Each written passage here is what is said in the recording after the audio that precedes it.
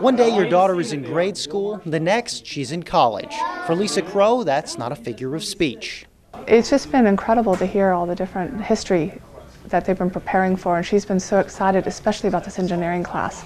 Her daughter attends Dunbar Elementary in Lufkin, but today the group of 41 went to college, in College Station, at Texas A&M, which was unforgettable for some of them.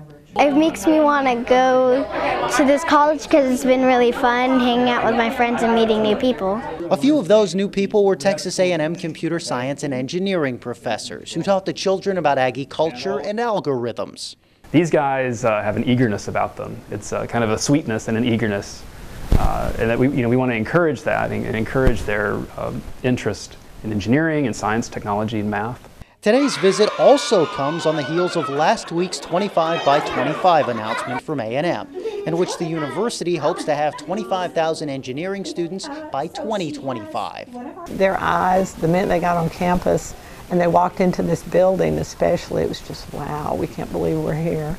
Dunbar Elementary took a class to A&M many years ago and was so impressed with it, it decided to do it again, this time using a field trip granted one, much to Lisa's approval. It makes you think about as more of a community and someplace that you would see your child attending. Vlahos, KAGS HD News.